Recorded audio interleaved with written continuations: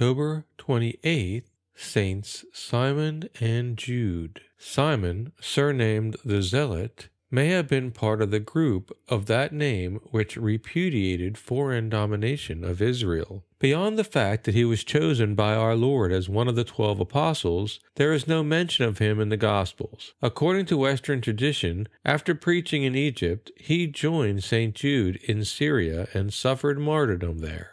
Jude, also known as Thaddeus, is clearly distinguished from Judas Iscariot, the betrayer of Jesus. He is mentioned 2 times in the Gospels, and he is thought to have been a cousin of our Lord on St. Joseph's side. His attribute is the club or axe, by means of which he is thought to have suffered martyrdom. In the most generally accepted depiction of St. Jude, the apostle holds a medallion with the face of our Lord, possibly linked to the image of Edessa. The legend of the image of Edessa is recorded by Eusebius. According to the account, King Abgar, being ill, sent a letter to Jesus through a messenger by the name of Hannah. In this letter, Abgar asked Jesus for a cure. Hannah either painted an image of the face of Jesus or received it miraculously by Jesus lifting a cloth to his face and imprinting his image upon it. The royal messenger brought the image back to Edessa.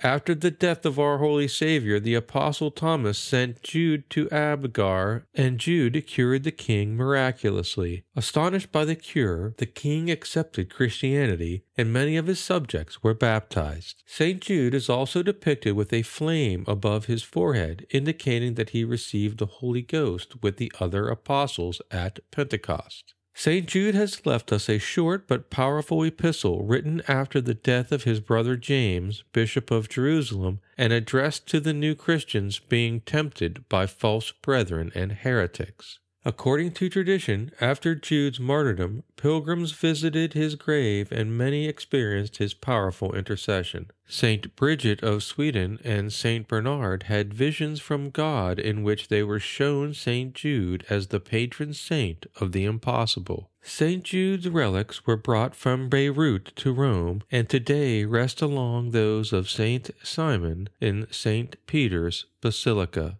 On this day, when we commemorate the martyrdom of these 2 illustrious apostles, we should ask St. Jude to restore our courage for the fight against modernism. Then we should ask for St. Simon's zeal, so that this renewed courage will become a blazing torch against the enemies of the Holy Church.